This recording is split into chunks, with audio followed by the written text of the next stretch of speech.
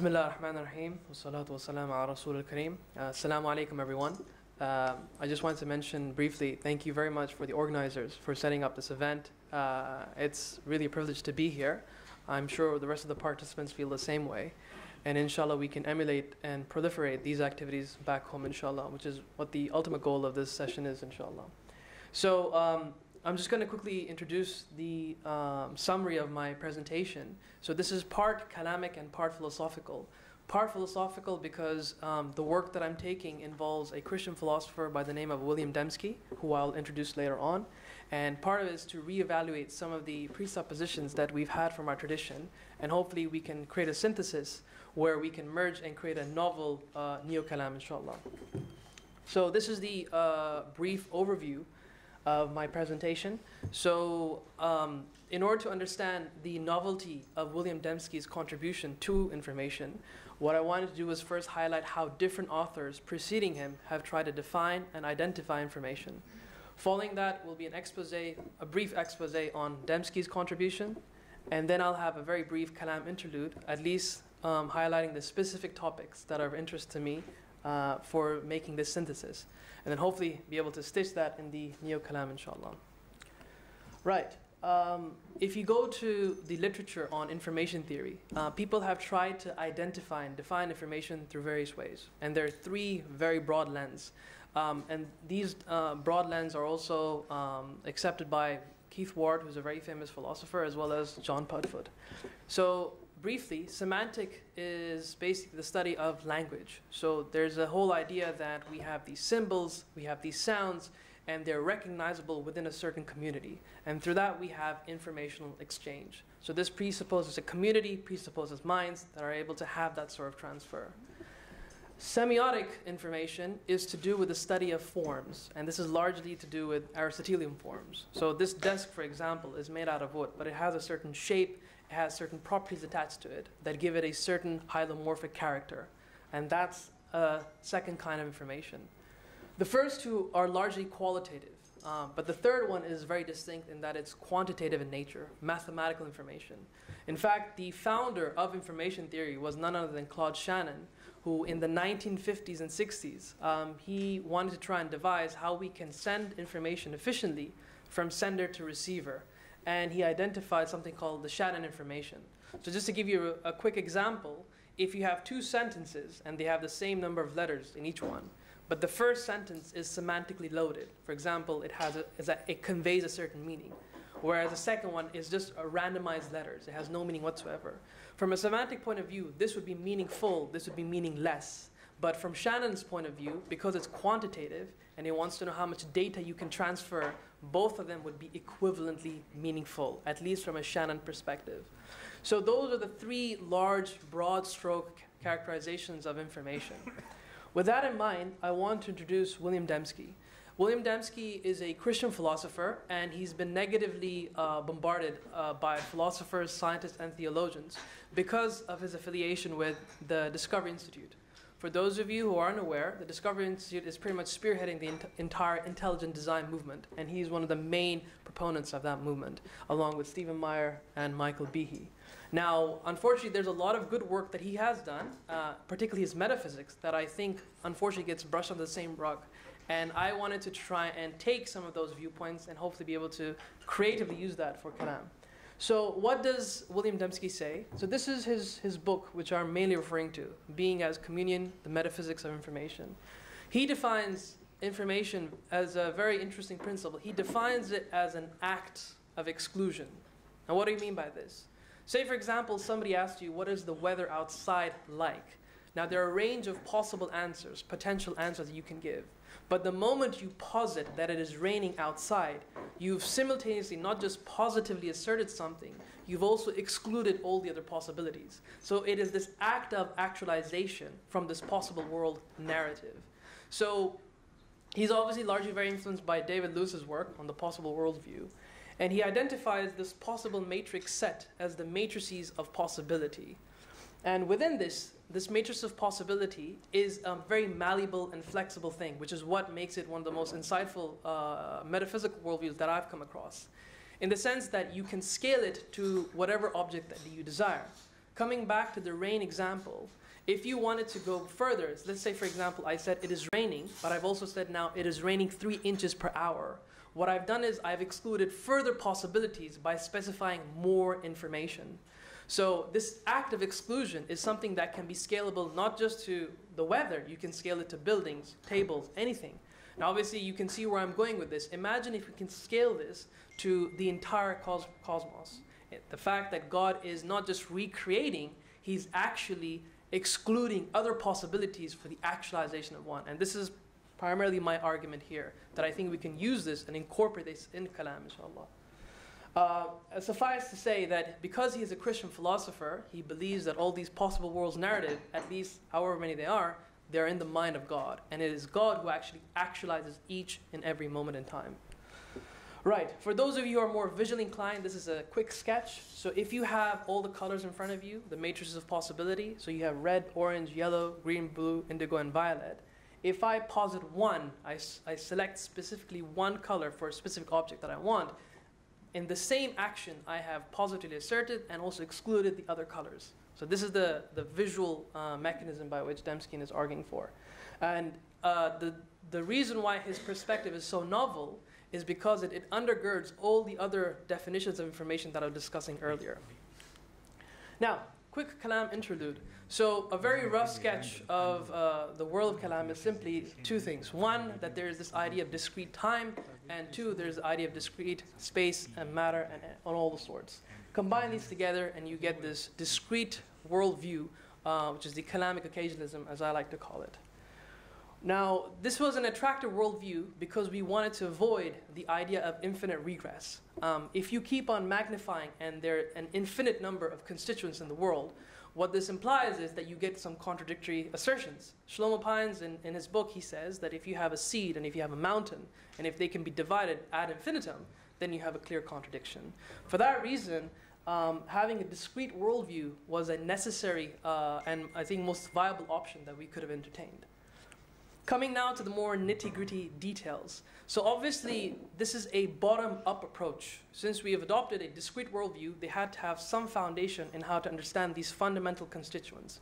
I don't like to call them atoms. I resonate with Dr. Basatai because I think atoms are very preconceptually loaded, and I prefer to call them fundamental constituents or fundamental units. So when the earlier Mutakallimun decided to discuss about these fundamental constituents, they had this interesting taxonomy where you had this idea of a jawhar, which is this continuance of like a sort of a substrate, an indivisible substrate, that once it occupied arad, any sort of properties, it comes into concretion. So as an example here you have that indivisible body. Once it combines with the arad, material, length, or color, you get a certain output, wood, centimeters, blue, whatever variation that you like to give it. Now the problem is, now I found historically that the Mutakallimun, at least the early Mutakallimun, they had a lot of debates on what are the properties of the substance and what are the properties of the arad. It was not a homogeneous perspective. They differed on some of the natural entities and some of the descriptions of each one had. Furthermore, they also disagreed on how many of these fundamental constituents come up to make a body. And this can be found and traced in Shlomo Pine's work, Harry Wolfson's work, as well as Mehmet Bulgin, who's publishing a book with KRM. Now, why did I raise this up? It's because what I want to say was that the Mutakallimun, they were completely hypothesizing what these fundamental constituents are, completely a priori. Now, what that results in is that if we have this metaphysical commitment to such a worldview, it can have some potential conflict with modern science, particularly in light of new quantum physics, where the traditional understanding of the atom is completely diminished. To give an example, this is known as the complementarity principle, which I'm sure Dr. Basatai can allude on later. And these are two different subunits. So if you've defined position very well, you lose resolution on your velocity, according to the Heisenberg's uncertainty principle. By the same token, if you fix your velocity, you lose resolution on your position. And what that does is that the ontological reduction, this idea of being able to have a clear and systematic analysis of these fundamental units, was the goal of the Mutakallimun, but we have some sort of epistemological fuzziness in being able to get a complete characteristic understanding of these fundamental units. Now, how does this link with information theory or Dembskian information? What I suggest is that rather than having a completely definitive understanding of these fundamental units and building a metaphysical worldview bottom up, I suggest we invert that and say that we can minimally postulate that there are these discrete entities, but we should let science and hints from nature to tell us how far we can exclude our matrices of possibilities, rather than having an a priori assumption and doing it beforehand. Otherwise, it can lend to a very suffocating metaphysics, and it can really sort of neglect or sort of suffocate even the scientific exploratory space that it needs.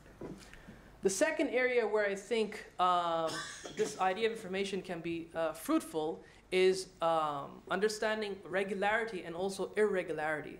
Now, as I said, if you think of this momentary recreation from an informational perspective, each and every moment is simply an act of exclusion by God. And here we can explain regularity by saying that God is excluding the same actualization. So if I drop this, and it drops again and again and again, God is allowing that conservation of information to take place. But by the same token, when we have the idea of miracles or violations of nature, as modern philosophers like to call it, then that is simply a different act of exclusion. Both, metaphysically speaking, are absolutely accommodating from this metaphysical perspective. And to give you a brief example, I've sort of uploaded this. I don't know if this will work. Yeah, so if you see here, this is frame by frame, a wooden stick turning into a snake. And the connection between this and Musa alayhi salam is quite obvious. So I personally don't see, from a metaphysical perspective at least, that there's nothing wrong in God converting any of these things into another thing based on different acts of exclusion. As you can see, each frame has different outputs, and it's excluding different things, and eventually it converges into a snake. The other area where I think information theory can help us, at least, is with the whole enterprise of emergence. For those of you who are unaware, emergence is a rival position to reductionism. Now, reductionism is predominant science, and it is the belief that the whole can be completely defined by its parts. So if you take any macroscopic object, and if you zoom down enough, and you understand its constituents, you can explain the whole by its parts. Emergence, بالعكس, by opposite, is in complete contrary to that. It believes that the whole is more than their parts. And one of the examples that they use is this simple chemical equation. And I know chemistry is a long time high school thing, but I'll try and make it very simple. So you have these two chemical reactants, sodium and chlorine, and they react together to form sodium chloride. Now what's interesting here is that neither sodium as an individual element nor chlorine as an individual element have the properties of saltiness in them whatsoever. But somehow, when you combine them together, in that comes the fruition of the quality of saltiness. Reductionists will argue that this is simply the derivative of these new molecules that have come up, and they just have the property of saltiness. Emergentists argue in response to that, and they say, no, all you have done is you have simply correlated a physical characteristic of this molecule and this property of saltiness. But what you have not done is explain the origination, the momentary origination of the quality of saltiness that has come out of this reaction. I believe that, at least from an informational perspective, this is a resolvable issue. If God allows when these two atoms come into proximity with one another and they form sodium chloride, God can easily add that quality in a different act of exclusion.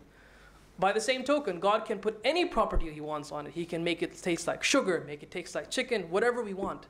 So, and this resonates even with Imam Ghazali's opinion, where the idea of fire, where Ibrahim alayhi salam, when he was thrown into fire, it didn't have that hot effect anymore. It had that cooling effect. So for those reasons, I believe that information theory, if combined with Kalam, remember, I'm not discrediting Kalam at all. All I'm saying is that we have to have a minimum postulation of this atom and be able to have a top-down approach rather than a bottom-up approach. To summarize my argument, Dembskian information is an act of exclusion, and it's coming from the top rather than bottom up. And it therefore loses any pretenses that we are supposed to have of these fundamental constituents. For those reasons, it gives the following benefits. Number one, it nullifies the need nor the digression to go into the accident-substance debate. Number two, it is not overly prescriptive and therefore allows science the explorative space that it needs to be able to flourish. Number three, it accommodates miracles and also emergent properties. And number four, it safeguards Allah's absolute power, because that was one of the main tenets of the Ashri school of thought, that we have to explain God's absolute free will and at the same absolute power and free will, and at the same time be able to explain some of these scientific endeavors and so-called miracles or violations of nature. That is my talk. I really hope you benefited. I look forward to your constructive feedback. Jazakallah khairan. Thank you.